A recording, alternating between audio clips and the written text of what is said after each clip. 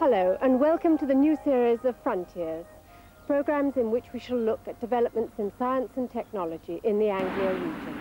The most pressing problem in aviation today is the sheer volume of traffic.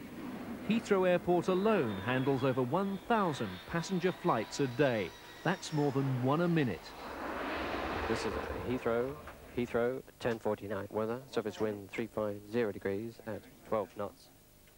The skies of southern Britain are crowded, and at peak times, air traffic controllers are stretched to the limit.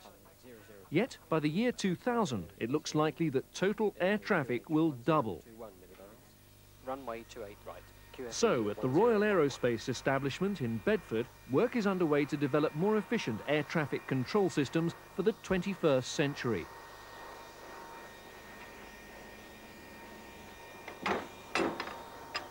The aim is to improve navigation and ground-to-air communication so that planes can fly closer together, allowing more aircraft to use the same amount of airspace. The research is supported by the Civil Aviation Authority, who want to increase capacity while maintaining safety in the skies. Much of the experimental work is done on board this BAC 111. The aircraft is 24 years old, but it carries some of the most advanced avionics equipment in the world. Scientists go on board to test some of the systems they've installed in their flying laboratory. The plane does appear to be fairly standard, although close inspection of the fuselage reveals one or two aerials that you wouldn't find on a commercial jet. But inside is a sight you won't see on a holiday flight. Racks and racks of electronic equipment put in where rows of seats would normally be.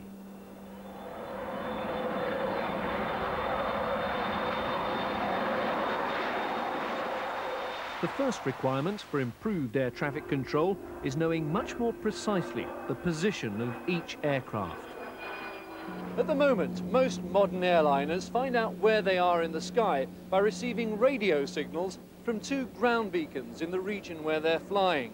A computer estimates the distance from those beacons and then works out the plane's position. But radio signals aren't always reliable. They're sometimes noisy, and that can blur the estimation of distance to the beacons. RAE Bedford believe the answer is to get signals from more stations so that the effect of a noisy signal can be cancelled out. They've programmed this computer to take information from up to 5 ground stations and calculate the plane's position much more accurately. You can see what's happening on the display screen up here. A special agile receiver hunts to see what signals are available and then selects the 5 most suitable stations. They're the ones marked in green on the map. We've got 4 in England and 1 in Holland. You need a good geographical spread in order to pinpoint the plane's position. This experimental system has proved to be accurate to within less than 1/10 of a mile, whereas the best of current systems is only accurate to about 1/4 of a mile. Now that may not sound a lot of difference, but it certainly is when you're trying to control a host of aircraft heading for the same airport.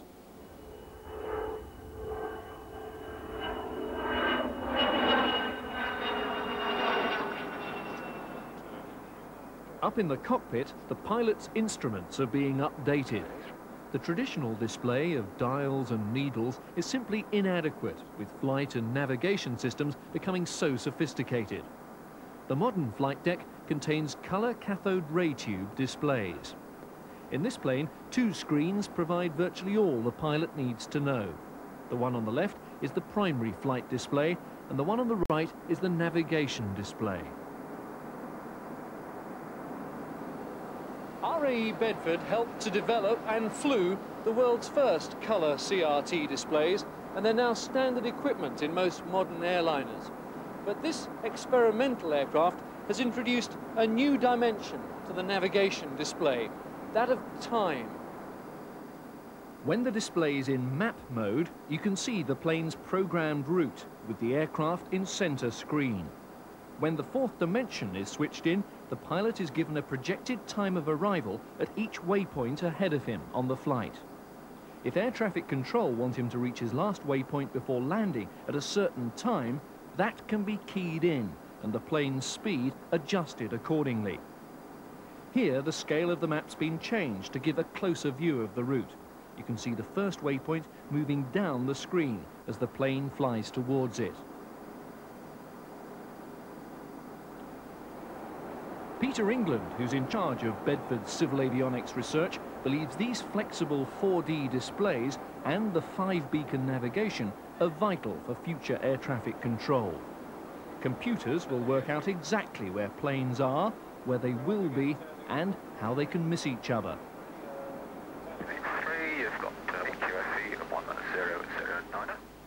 But it's all dependent on better communication between the plane itself and air traffic control on the ground.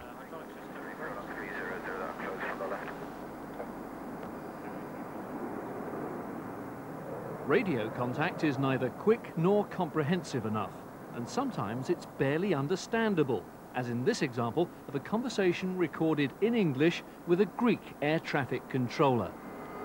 And Tango Uniform is passing 250.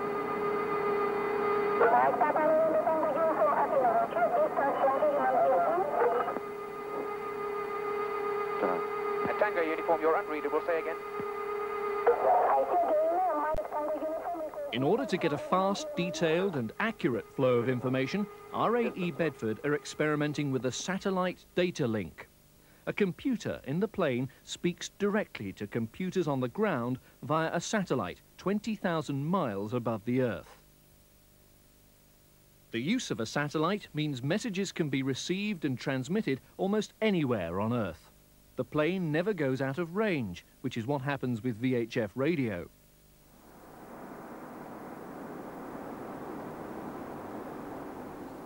Once the computer is programmed, it automatically exchanges a stream of numerical data, much more quickly and accurately than any voice link. Here, it's supplying a full range of flight and weather details to experimental monitoring stations in England, France and Spain. Well, they're asking us about once a minute at the moment exactly where we are. And by using this information, they can build up a very comprehensive picture, just like a radar screen, of where we are. Now, this information can be used in regions over the Atlantic or any other ocean, for example, and this means that aircraft can be spaced closely together as if they were within radar coverage in very difficult areas of the world. With this predictive element, for example, with individual planes, knowing where you're going to be at what time, does that mean that each plane will have its own little bit of preserved airspace? I think if you imagine it as each aircraft traveling through an imaginary tube in space, each space is the aircraft property for the time that it is there, and air traffic control can make sure that no two tubes touch, and then we know that the system will be safe. And what will the air traffic controller be using on the ground in the 21st century? Well, we have to recognize that the future task of the air traffic controller will be very different from what it is now. At the moment, he uses a radar screen and his human prediction capability to separate aircraft out. In future, he will be using computers and much more advanced displays to help him in this task. And this research and research elsewhere in air traffic control centers will all come together for this new system for the 21st century. Eastern, Nugget 83, approaching Watersham. Watersham would like to turn right, maintaining 210 towards Cambridge. Back in the cockpit, RAE Bedford are trying to cut down on the drudgery of button pushing, which can take up a lot of the pilot's time, particularly as he prepares to land. They've developed direct voice input, a system whereby the pilot can talk to his instruments and alter them by voiced command. At the moment, the system is in a laboratory down on the ground, although it has been used in flight. RAE Bedford are world leaders in this technology, which involves a speech recognizer and microprocessor being connected to the usual flight deck instruments. Using this system, the pilot can control his aircraft simply by speaking into a microphone on the headset. The words are heard by the speech recognizer and then translated by the microprocessor below into instructions for the equipment on the flight deck.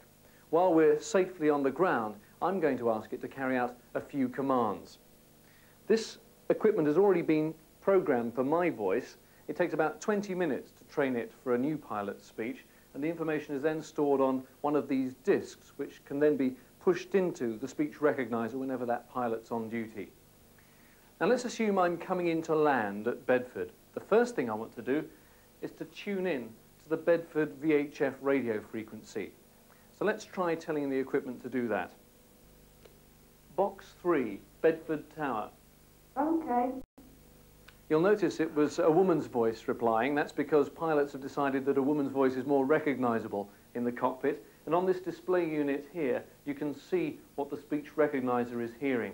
And down on the control unit, the display unit here, you can see that already Box 3 has been tuned to the Bedford frequency. Now I want to tune into their instrument landing system at Bedford. Let's see if we can do that.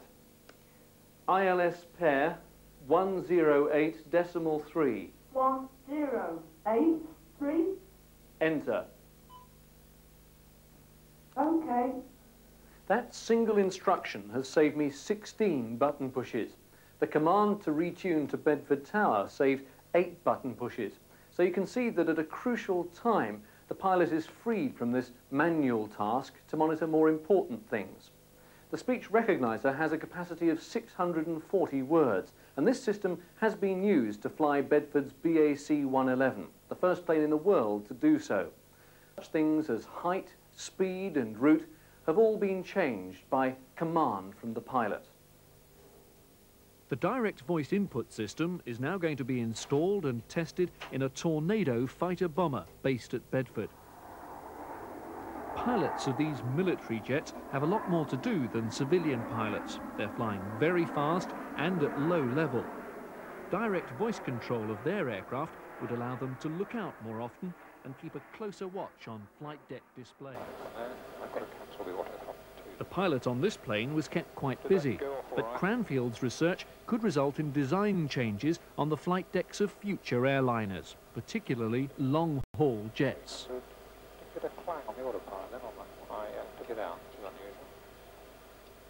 Every year, 500,000 commercial aircraft touch down on British runways. As traffic increases, clearly we'll need more and more sophisticated systems to control them. But man must remain in charge. That's something scientists at RAE Bedford are well aware of. And they're monitoring the computers that they're introducing in the air and on the ground, and searching for new ways in which man can communicate with them. Let's hope that the work being done here and at Cranfield will help to make air travel cheaper and safer in the years to come.